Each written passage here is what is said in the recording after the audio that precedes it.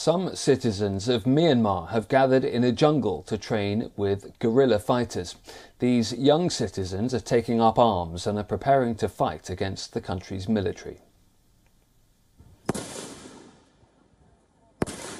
Gunshots ring out at this makeshift shooting range deep in the forests of Myanmar. These civilians are learning how to fire live weapons as they prepare to battle a sizable, trained fighting force, Myanmar's own military. The junta staged a coup in February this year, ousting the civilian leader Aung San Suu Kyi from power. Hundreds of resistance groups have since popped up across the country.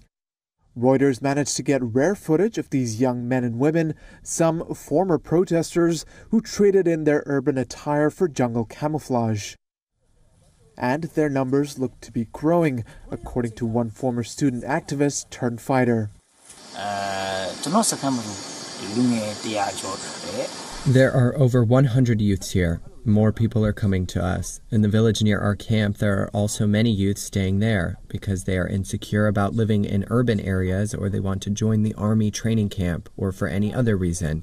They fled to the jungle and shelter in nearby villages. Seclusion, however, has come with its challenges.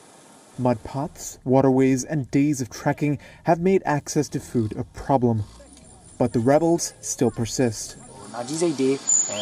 Everyone came here with their resentment and revolutionary spirit, so that is why they can only focus on fighting for revolution.